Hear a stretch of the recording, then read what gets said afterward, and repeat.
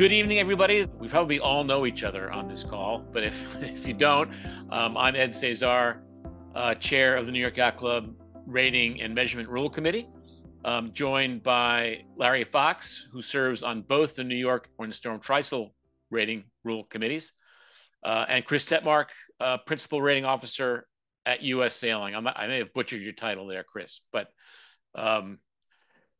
Chris is the man. This is the third in our series of ORC educational seminars. If you missed the first two, they are available to be viewed on recording. And I think if you put your name in the Q&A, we will make sure you get the flyer that has links to both the recordings and the final session coming up in April. So as Tim put up in the beginning as a housekeeping matter, we're very much looking forward to questions this evening in a conversant and dynamic way. So please do put your questions in the Q&A. Chris will monitor that. Some will take in real time and some will save for our Q&A session at the end. And as I mentioned, if you put your email address in the Q&A, we'll make sure you get the deck and the flyer that has the links to the recordings and the April session. So with that, we'll get started. And this deck is pretty short. We really want to keep this quite interactive this evening. I think it's the best format for this piece of the syllabus, if you will. Just to review a little bit of which was in previous seminars, the ORC is a VPP-based rule. VPP stands for Velocity Prediction Program, which is a computer program that takes the characteristics of the boat and the characteristics of the conditions the boat may sail through and predicts how fast it should go. Simple as that. And the VPP works by using a set of proprietary algorithms to predict the speed of the boat through the water. And it predicts that speed, and this is important, for a full matrix of wind speeds and wind angles. Gets a little complicated pretty quickly, doesn't it? Boats' performance characteristics against a full spread of wind speeds and wind angles. In addition to that, one needs to consider which sails are up. So, wind conditions, sail inventory, the basic configuration of the boat's hull, which is provided by an offset file, which is a rendering of the boat from the designer's office, or a scan done by your measurer. Those are the three inputs, if you will, to the VPP. Now, they produce a polar diagram, an example of which you see here on the right. I'll talk about that in 1 second. But the polar diagram portrays the speed of the boat at each one of the wind speed and true wind angles. Two things. People often ask, is the VPP accurate? And I think the answer to that question is it is more than accurate enough to provide good racing. And it's getting more accurate all the time. As an example of that, I'd point to this VPP diagram, the polar diagram, and notice the colors on each of the polar curves, which can plot the speed and angle of the boat. And each of those colors represents a different sail in place. So the ORC rule and the VPP are becoming more and more sophisticated about using and detailing each of the variables that go into the performance of the boat. That dynamic continuing improvement, I think, is something that speaks well to the intentions and capabilities of the ORC home office, if you will. So the VPP does all of this and gives us a polar diagram. We now need to think about how to use that in scoring a race. And I think one thing I hope everybody takes away from this evening is that we had a single number rule back under the IRC, which assumed equal spread of wind angles and wind speeds. And as the old saying goes, every dog would have her day. And those boats that did well in one condition might not do so well in another. We now move to a multi-number system, which strives to rate with much more fidelity how your boat's going to do in the conditions for the race that day. So the scoring is only going to be as accurate as the ability of the scoring option to reflect with fidelity the conditions that the boat actually sailed through during the race. A pretty tall order, but I think we're finding that we're getting closer and closer to capturing that fidelity and improving it with more resolution. And I think it's very important to keep in mind that we mustn't let the perfect be the enemy of the good. And the good is getting better all the time. So, Larry, let's go to the next slide. So what we're looking at here is two pieces side by side. On the left, you're looking at the projected speeds, the polar speeds from the VPP. So the VPP is the program that generates projected speed. The polar speed are the speeds it creates, right? And then we're looking at that converted into rating numbers, time allowances per second. And one of the important things to understand about the ORC is not only is the VPP an objective thing doing scientific work, but even the ratings themselves are objective facts. When you see a rating of 560.2, that's how many seconds it would take you to sail a mile in those conditions. Most other ratings started trying to do that and gave up on it. So ORC is pretty sophisticated when it comes to that. And this example is for a J80. And I believe we're still looking at last year's numbers, but the new VPP we'll update the deck with the new VPP and the new numbers, new rating certificate, so that we have those available and publish it in that form. So that's the distinction between the polar speeds and the ratings. Now, if we take that a step further and we say, how do we get from that polar speed, its seconds per mile equivalents, how do we get to that from rate to ratings? And I like to think of that as really three key steps that we talk about. The first is to talk about what kind of wind strengths we're going to use. There's single number, there's triple number, which is fading a little bit this year with the advancement of 5-band, more precision in the narrowness or width of the true wind speeds. Second thing we have to talk about is what's the course configuration. We have windward leeward courses. We have provision for windward leeward courses where it's 3 beats and two runs. So that's a 60-40 windward leeward. And then we have an array of predominant courses, upwind, reaching, and downwind. We'll talk about those. And then, of course, we have the all-purpose. And what is all-purpose? It's just an equal distribution of true wind angles. If the wind were out of the north and you sailed in a circle, the all-purpose rating would be the one that would fairly rate how you just said. Or Larry, if you sailed in Bermuda and the wind went right through the compass rose and all the way back, it would be the same thing. Yes, and there was that famous round Great Britain and Ireland race, but we'll talk about that a little later on. So we have the approach we're taking to the wind and our selection. We have the nature of the course, and now we extrapolate from the VPP all those little components and add them up into a composite rating for that individual condition. And so you can kind of see how this comes together. The VPP is doing the full array, but we're inserting a matrix of true wind speeds and true wind angles to tell the VPP what to pull out and construct a rating with.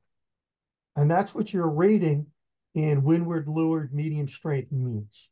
All in an effort to score the boat as closely as we can against the conditions she actually sailed through. And so you can see here the 5-band wind strength weightings These are going to be consistent across all 5-band ratings. And just a plug for ORC. They did this for us. No one else in the world outside of North America uses 5-band. We can talk about why that might be another time, but it's really just a measure of their support for us that they've done this. And I think, Larry, one thing to mention about the 5 bands, two things to mention Right? is one of the cogent observations slash complaints about the VPP rating, the ORC, is, gee, it doesn't treat planning boats fairly. ORC says yes, it does. The VPP sees where the boat gets on the step.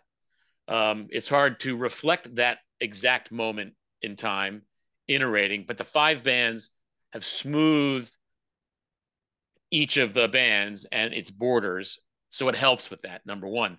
Number two, we've heard from many race officers who were trepidatious about 5 bands, saying, "Oh, it's too hard to use." They found just the opposite. It's much easier to use because very often when you get out there, your observations tell you you were somewhere in between low, medium, and high. And now with low, medium, and high, medium, I found my band for today's conditions.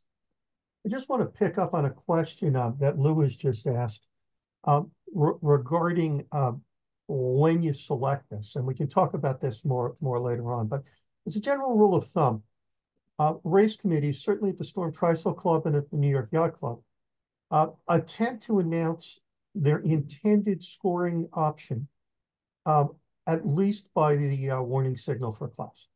Right, so you know going into the race what rating you're using, and we'll look at something you can do to help yourself with that a little bit. The ORC rule does provide, however, that if the conditions materially change, the race committee can revisit that decision later on. And at that point, most race committees take the point of view that if they're going to make a change, they're going to do it before the first boat finishes. And the last thing I'll tell you about that is that while the redress is a powerful tool, it is never going to be applicable here. Race committees do a really good job of picking the right rating option for an instant race, and it's something they'd rather be drinking at the bar than discussing in the protest room, so that we rule that out. Yeah, and I think almost every regatta does at this point. And that's a function of the race documentation. I think you'll find that almost every race committee now dictates that choice of wind band is not a matter for redress. So let's talk a little bit about the certificate and what's on it. A lot of rating options, as you saw. All-purpose is often used to put boats into classes.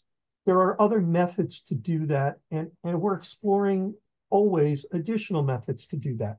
Some clubs use CDL, which is it's sort of an effective waterline length for upwind sailing. And you'll see that in a lot of ORC regattas. Others use all-purpose ratings, and it's a question of how you think classes break best.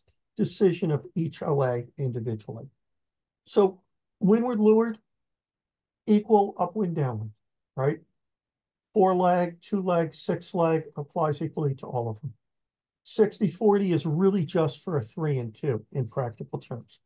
All-purpose is a good rating assumption if you're sailing a point-to-point race or a tour of the harbor kind of race, where you're going to be doing all sorts of different things and trying to assess how they're going to perform on average is not the right thing to do in that race. Single, triple, and 5-band. What's the best way to go? And I guess this is really a comment for race committees. We'll look a little later about how you relate race committee experience, race committee tools to how you make these kinds of selections. My rule of thumb would be to say, experience has told us, and by experience, I mean the last year, has told us that 5-band is not only fairer for the competitors, but it's easier for the OAs to administer. And so where practical, I think 5-band is a really good choice. Sometimes it's just not practical. Sometimes your forecast is going to be all over the map. You're sailing the Block Island race or the Vineyard race or the Ida Lewis distance race, and you're going to have all sorts of conditions, and it doesn't lend itself to any one thing. When you face that, the all-purpose rating becomes a really good option. And you can now do that in combination with single wind strength, triple number for those ranges, which, by the way, exclude 24 knot, or 5-band, which give you the full range. And the table for those matrices, are in the deck. So we'll show you that. ORC also goes a step further. Well, actually, they go 3 steps further. They provide for a customized rating. Folks out in Chicago are well aware of the predominant wind conditions for Chicago MAC. And it has a few different flavors. It can be primarily a reaching or a running race, a reaching race, or a beating race.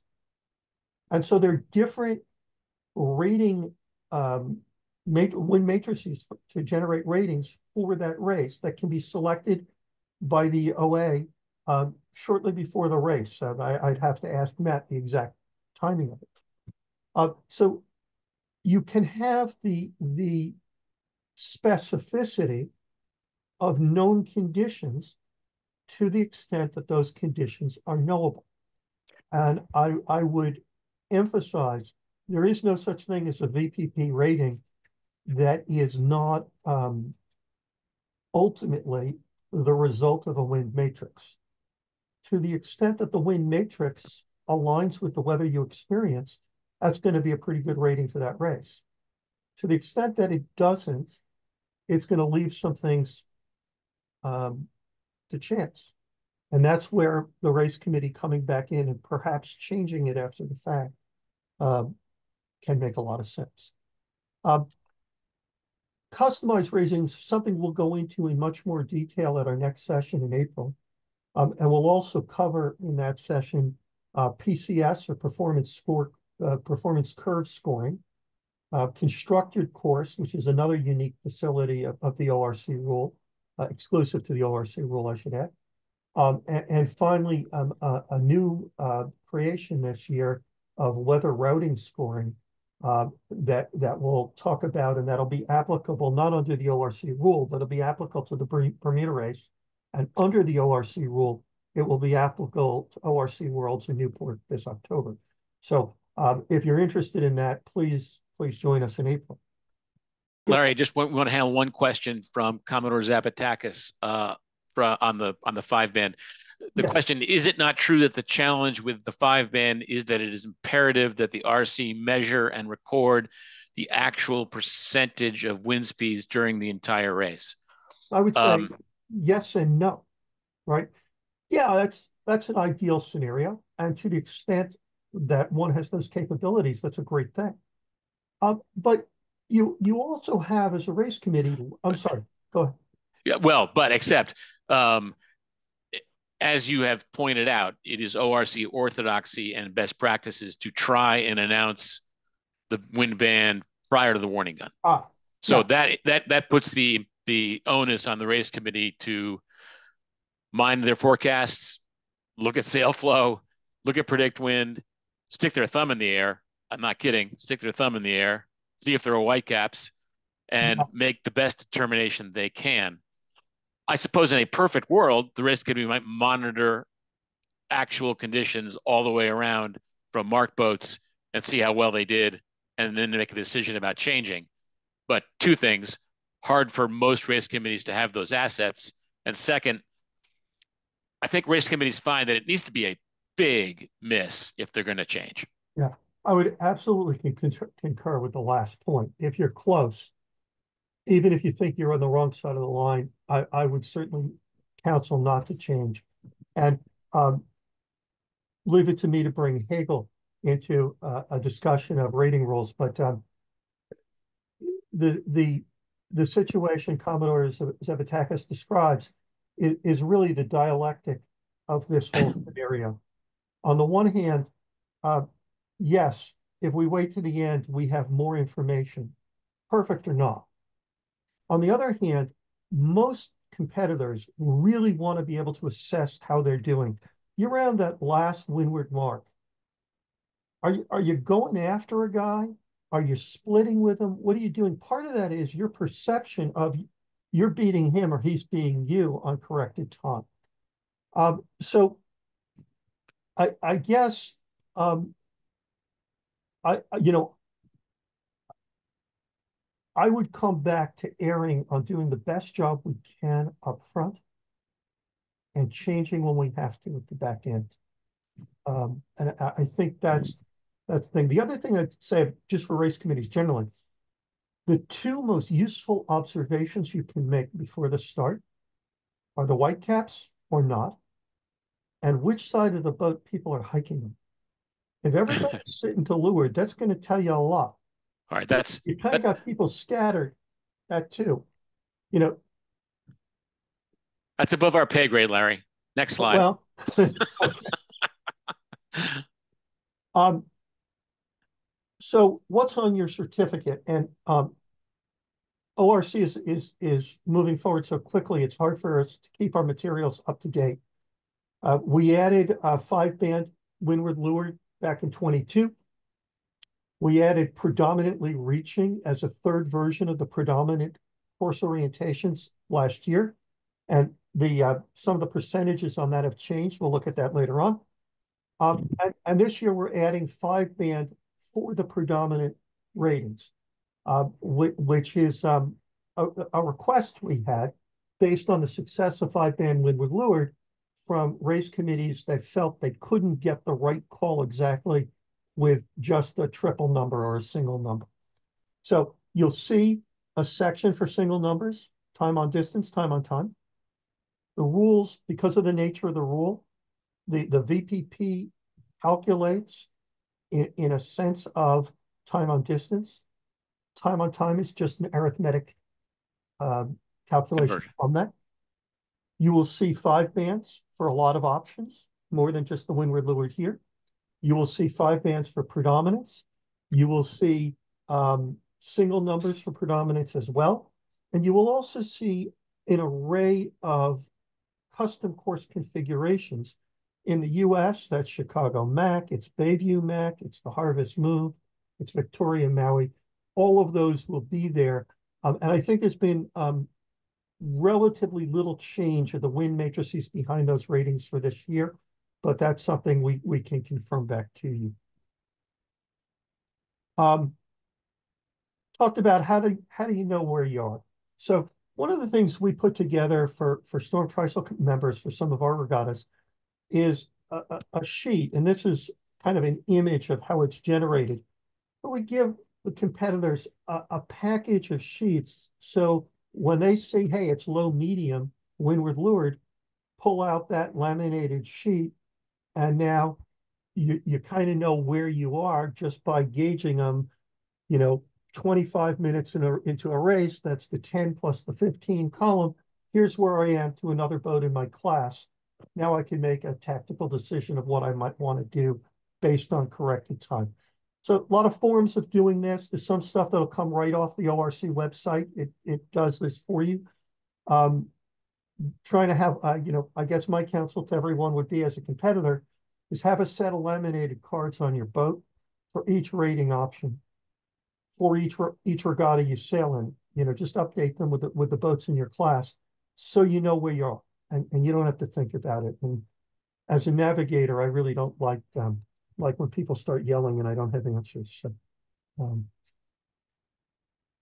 Ed, this slide was something we created to address sort of the continuum of capabilities, and it kind of comes back to what the Commodore was mentioning. You want to talk a little bit about the range of capability and what you might do with that? Yeah, I think not to get into the race committee's knitting too much, as I mentioned a few minutes ago, but I think as you get to the race course, one will find that the choice of scoring, course configuration, and wind matrix, those are the two things that compose the scoring system, are going to depend on a couple of things. It's going to depend on, obviously, is it a buoy race? Is it an odd number of laps or an even number of laps within that? And or is it a government marked navigator course? Those are the big things that will determine which configuration is going to be used. But then there are also what kind of equipment does the race committee have? There's a little bit of a cultural approach to which wind strength matrices we're going to use. So it depends on a number of factors. What you're going to find posted when you get to the race course. What have I missed about that, Larry? No, I think that's basically right, and I think people overcomplicate this enormously. One competitor said to me, "Well, you're not taking your wind readings at 10 meters, so they're wrong." Yeah, that's true. But there's a formula that converts wind readings at any height to wind meters readings at 10 meters. So you can approximate it pretty easily. Anybody who's ever, tuned their instruments has done that. Yeah. Because your mast doesn't happen to be 10 meters high typically. So in the context of the information available, you make the best choice you can. And, let's step back and say, why are we all doing this? We're doing this not only to provide for fair sailing, but to promote participation and competition. The committees are pretty good, like the rest of us, at reading their local fleet and making appropriate decisions based on the expectations of that fleet and trying to give them a great racing experience. Yeah. That's really what this is. To expand on that, Larry, just a little bit, we had a question in the chat about the race committee doesn't always realize they need to adjust the wind strength to account for the fact that model data is at 10-meter wind height.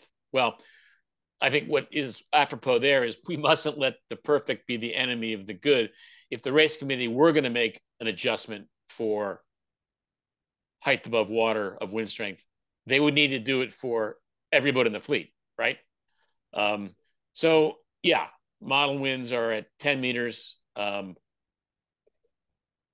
That's more fidelity than I think we can expect or frankly need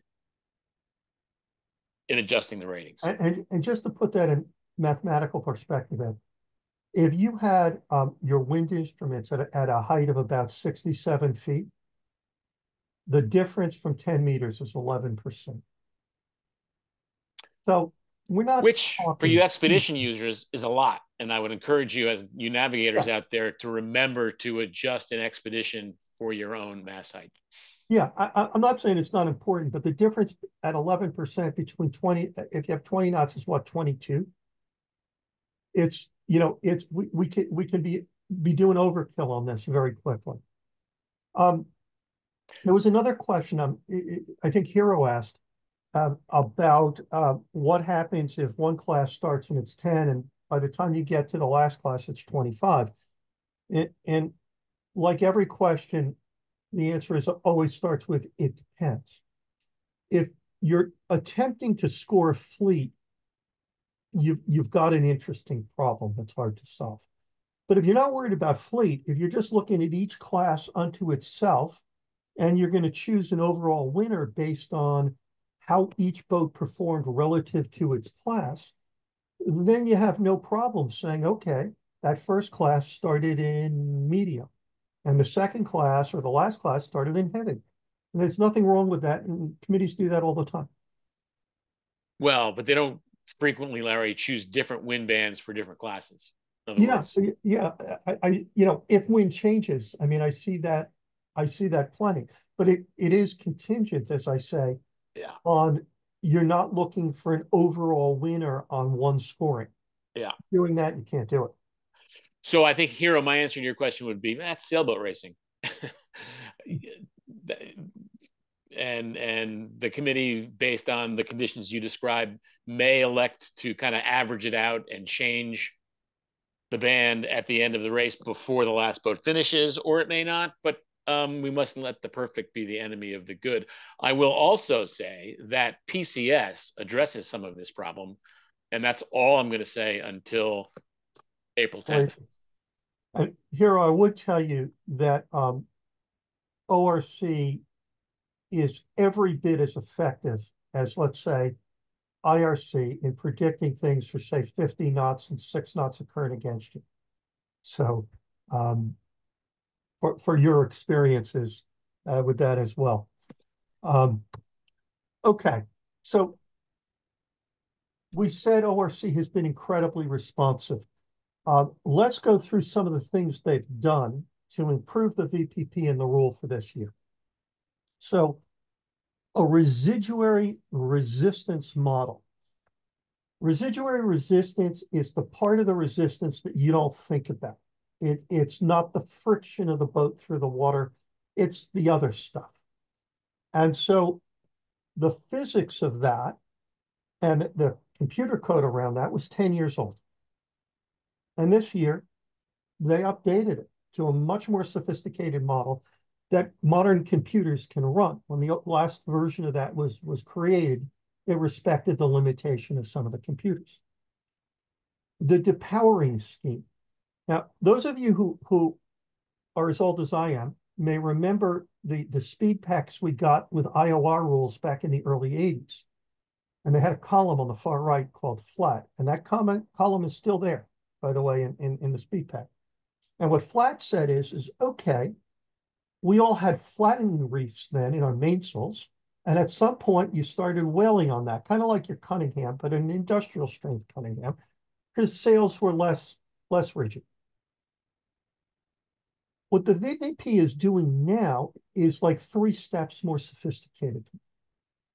It's looking at the reality that you go from a light 1 to an H1 to a 3, which is not just smaller sail area, it's flatter sails.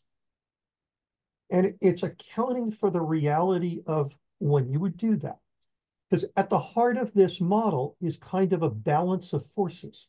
It's finding a static situation where you can resolve the boat's forward speed as a result of all the other forces quantified at that moment. That's the basis of what the model's doing. So the depowering scheme is simply taking that a few more steps forward now with greater sophistication and precision. Weather routing scoring, we will talk about in April, but in essence, this is a way to use a weather forecast and grid model and routing software to calculate an optimized rating and then sail under those ratings. None of us know how that's going to work, but we're all going to learn this year. And we'll come back to that in April in much more detail. As one of the things we requested, we were very happy to see the addition of a 24-knot wind band to the VPP this year. Difference between 20 and 24 means a lot for a lot of boats, and having that is a big plus. The options for North America, we talked about all of the scoring options, but just adding those for us, right? Wasn't most of the rest of the world doesn't use triple number or 5 band. So this was really an acknowledgement of the North American market and ORC's desire to support. Minimum crew weight, there's some technical distinctions on what you can do with this. The important thing to note about minimum crew weight is it has to be invoked in the NOR. So when you read your NOR, if it is invoked, you want to pay some attention to it. There was an inconsistency between rules of IRC and ORC in particular on whether you could fly a headsail in tandem with a spinnaker without a handicap adjustment. The problem was that there were races being run that were using both rules, and boats were getting disqualified for doing what one rule allowed as opposed to the other. And there were big races. So that's been resolved, and it's now consistent across both rules. And lastly, the mast jack pump, which is, we all know that you can adjust the tension on your rig with a mast jack, and you can do it during a race. And that's an advantage, and the ORC rule now accounts for it. So just a few things that we're looking at going forward. And I feel really good about these because a lot of these have to do with things we did recommend as New York and Storm Trysail Club.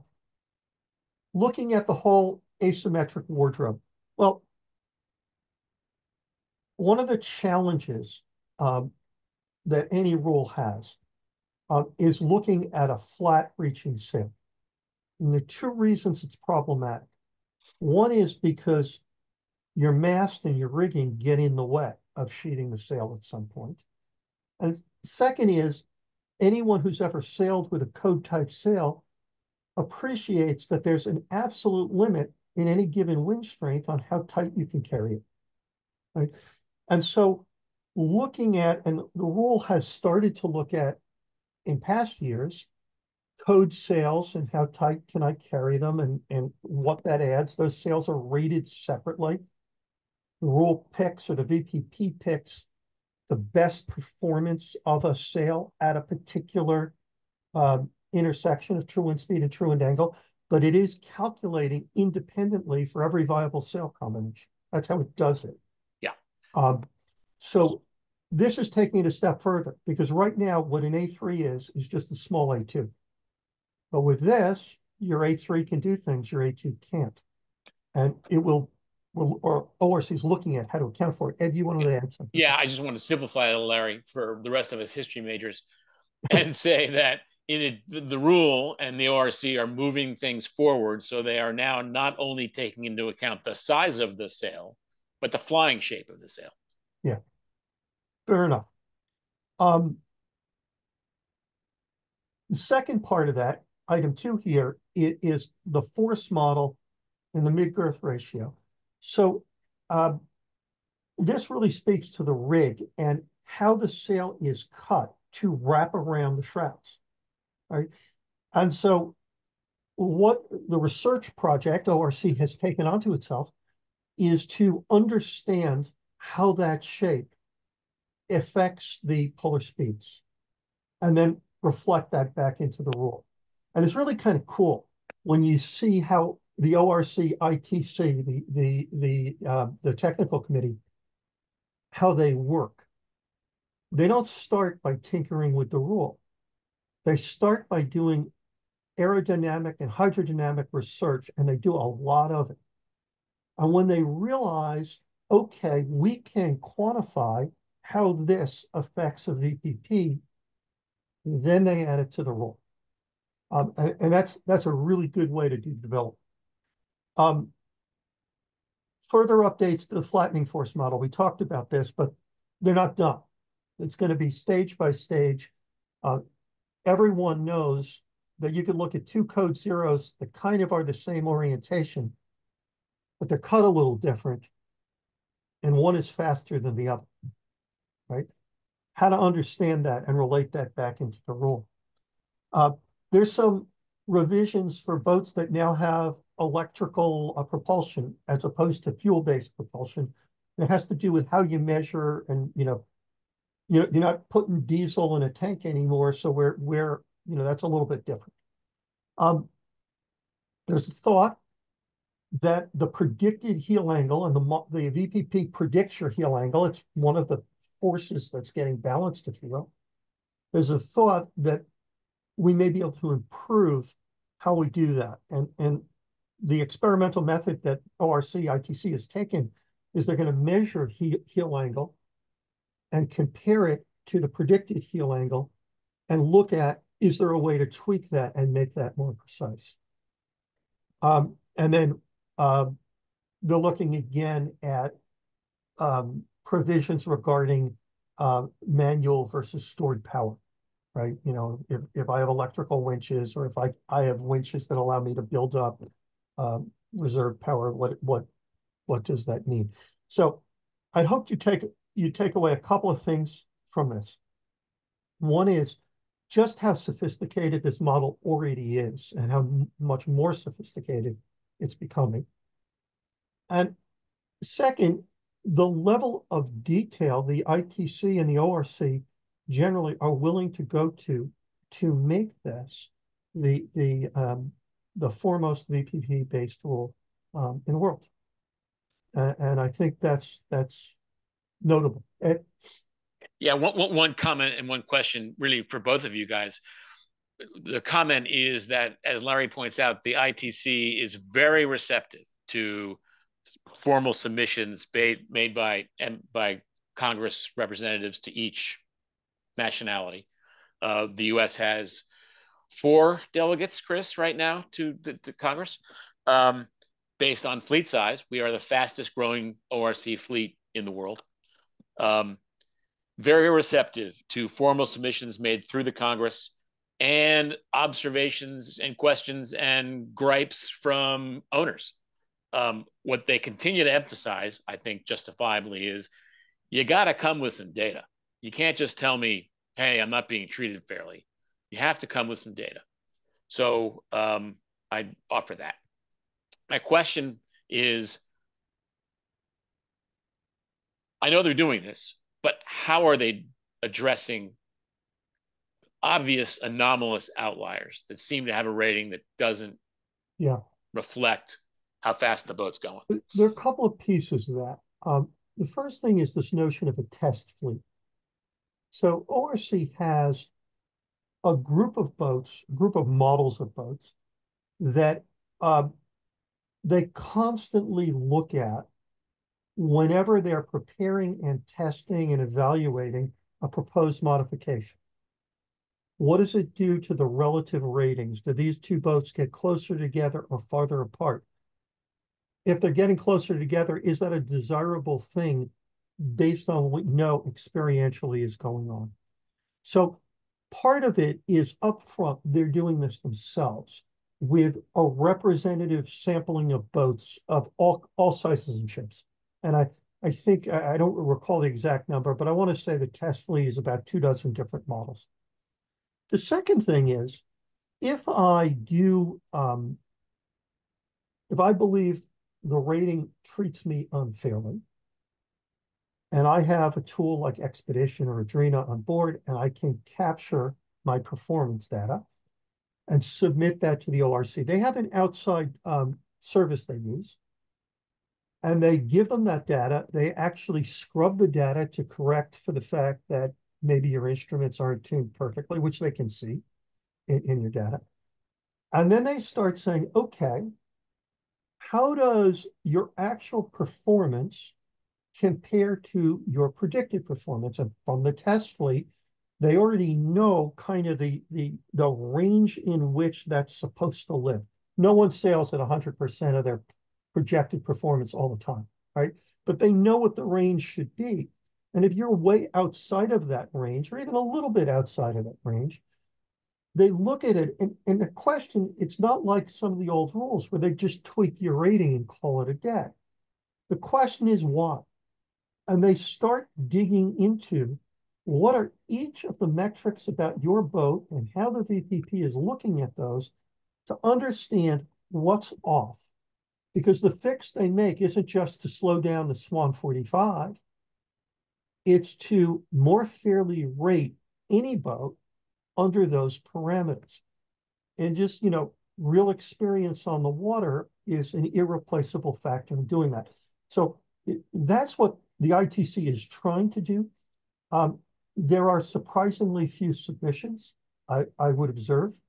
But every time there's been one, or every time there's been one with enough supporting data, they've actually gone after it and tried to look at it. I guess one other thing I'd add to that, one of the sources of errors in ratings were bad, sorry, the name of the file when they scan the boat, the offset file. The offset file. And, particularly if you start modifying your boat, or you have a really old boat and the lines from the designer's drawings aren't entirely clear. The subtle changes in shape in an offset file really impact the VPP. And so I would tell you, if you think you have an unfair rating, particularly if you have a one-off boat, best thing you can do is get a scanned offset file and see how that changes it. Because that's before you have to go in and change anything about your boat or your configuration or do the data or any of that stuff. That can often make a very significant difference. So I don't know if that's a full answer, Ed, but it's as much as. Yeah, one thing I wanted to point out is we've been advised cogently that the test fleet that Larry was referring to consists of all with greater than 2,000 boats, all of which have an ORC fully measured I certificate. So the test fleet is huge. 2,000 models or 2,000 boats? If that was Dobbs, he may be able to answer that. That was Dobbs, and I'm sure he can answer Yeah, that. the last thing I read, I looked at the graph. There weren't that many on it, but in any event, the test fleet is robust. Yeah. Yeah. And there's one more thing I'd like to show people, if we have a few moments. When we publish this deck, you'll see a lot of the wind matrices. But I want to pick on the predominance for a moment. And it's kind of interesting how these are created. So what do we know about the predominance? We have two sets of inputs that are primary. The first set is, well, what's our 5-band true wind speed matrix? And that doesn't change. Same for windward leeward as it is for any of the predominance, as it is for all purpose.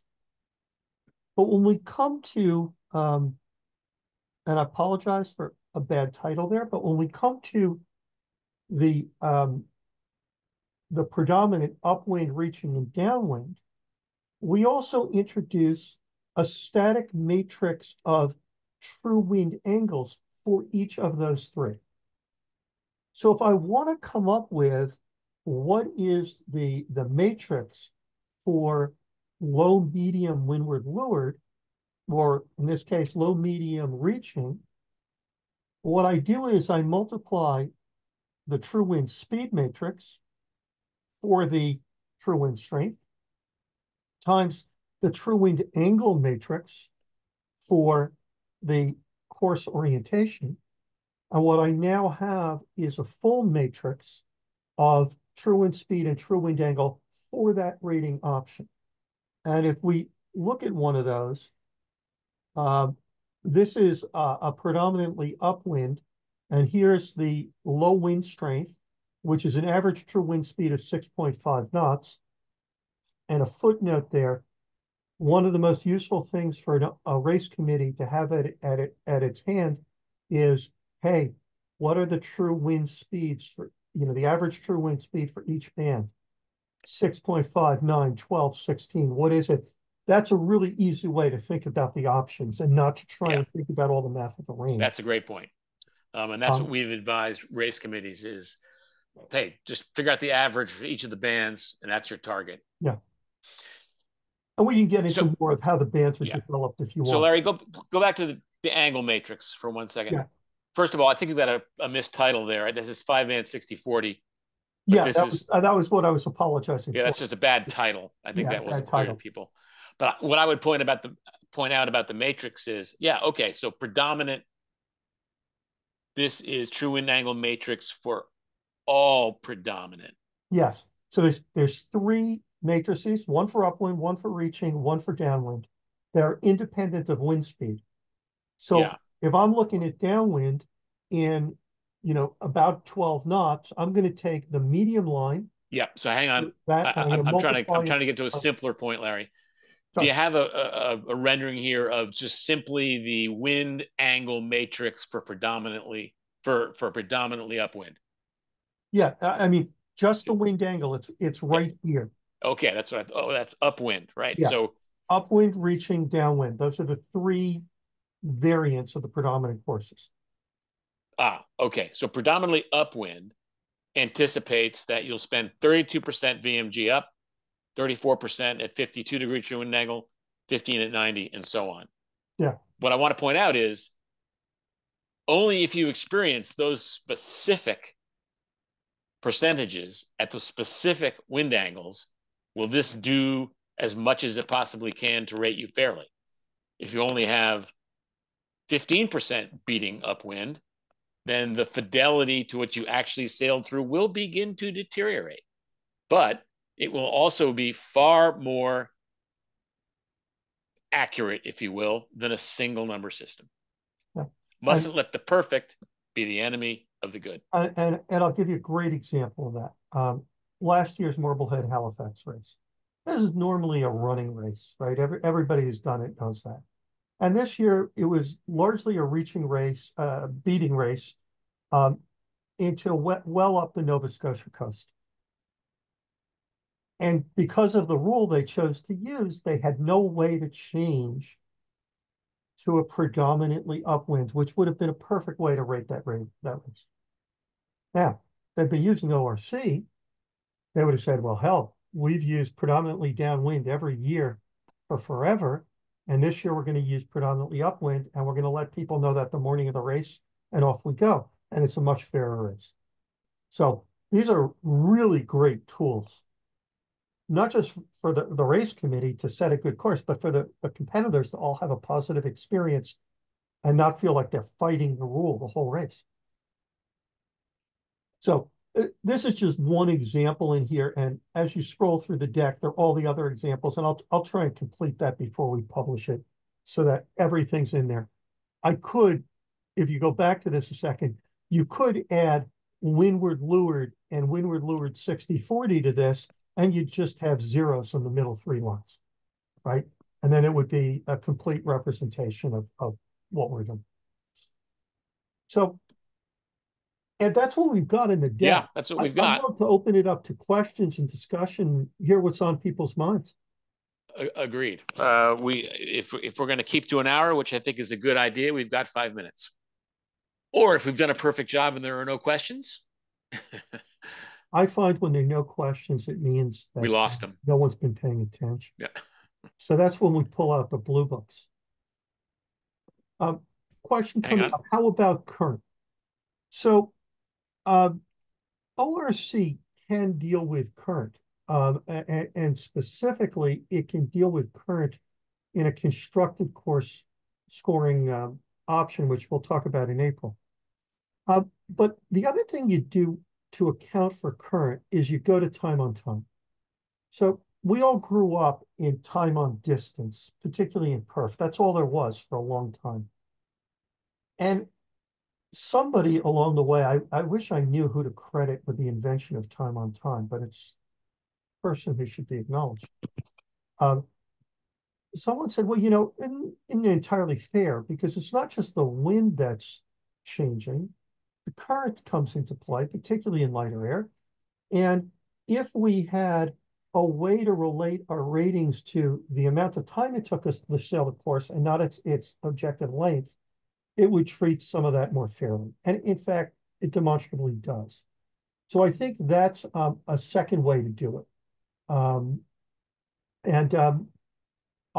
defer to Dobbs if there are others that I'm not coming to mind at the moment. Chris, any comment on current? Well, so there's presently a lot of work underway as part of the weather forecast scorings to incorporate current into that model as well. So its work is underway, and ORC is studying it as to ways to more accurately and effectively incorporate it. And to be fair, in part, it already does that, because any routing software, weather routing model requires the routing software. All routing software is incorporate current. So they may be looking at how, but that it can be done in those models is given. You know, that's not going to be an option for most regattas this year, but it's something we're looking to for the future for sure. But I would start by going time on time. If you know, if the concern is current, very little wind, time on time is the first step. To answer Hero's questions about longer races, the answer is yes, they are more tricky to rate. For a transoceanic race. I think probably your best choice today is all-purpose single number.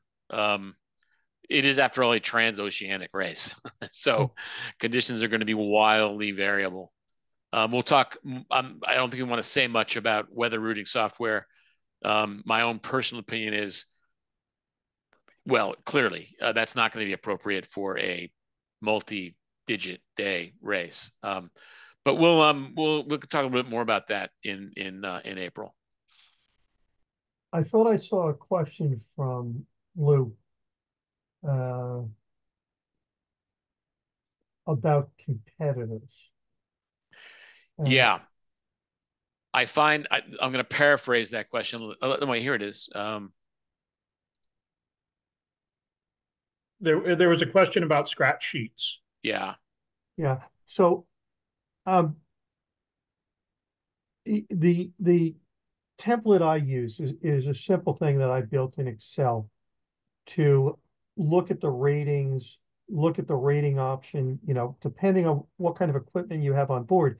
If you have a laptop on the boat, or if you have a pad on deck, or even an iPad, and can bring up an Excel model and click on the right tab, I think that's the easiest way. But to be clear about it, for every race, for every class, not only are the options different, but the boats you're competing against are likely different. And you don't want to have an encyclopedia of, the 1,000 or 2,000 boats that have ORC certificates in America. You want to have the 8 guys you're sailing against today. And so there is a way to get a general picture of that off the ORC website. I like to do it in Excel, and I have the versions available to me depending on what rule or what scoring option the race committee selects for a given race. And I find that to be pretty workable. And if someone wishes, feel free to reach out to me, and I'll kind of help you sort out how you could do that with the tools you have available to you. And Chris, have you been able to capture the emails folks have been putting in the Q&A? We have them. Oh, great. Thank you, Tim. Tim's got them. Great. Thank you very much, Tim. You're working late tonight. We appreciate it. And those emails, we will send the deck after we've cleaned it up a little bit, and also this PDF that you see on your screen now, which contains links to, it will contain links to all 3 of the first sessions, recordings of the first 3 sessions, and the link to join the April 10th webinar. So, yeah, two quick things. I just saw one more question, and 2 quick things we should add. First, there is a change this year. So, as most of you know, ORC eliminated GPH, which was not a particularly useful number, and replaced it with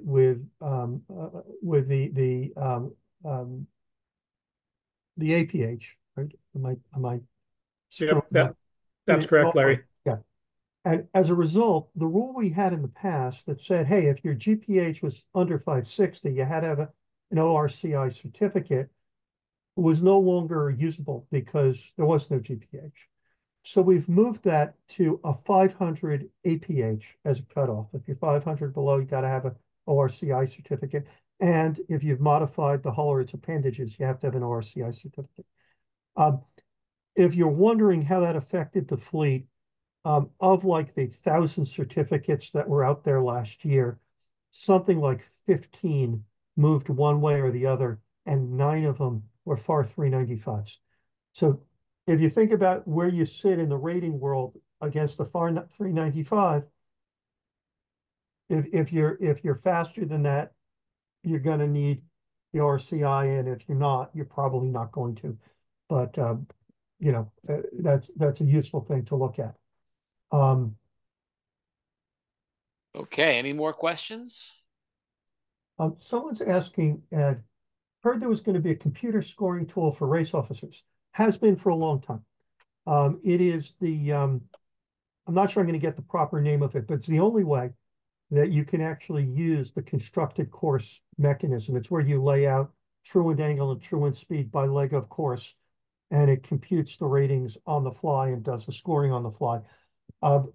If there's something in addition this year for race officers, which there may be, I don't know what it is, but do keep in mind that ORC interfaces almost seamlessly with yacht scoring. So if you're using yacht scoring, you just pick the scoring option for the race.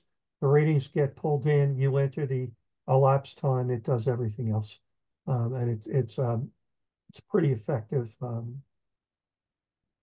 tool for anyone who's using. I think we very quickly replying to Steve Taft. Has anyone spent any time talking to the Aussies about why they prefer IRC over ORC in GP racing?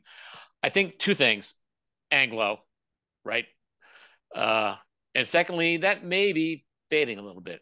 I don't know. IRC is a good rule. It's not a multi-number rule, but it's a good rule. I think the short answer to Steve's question is Anglo.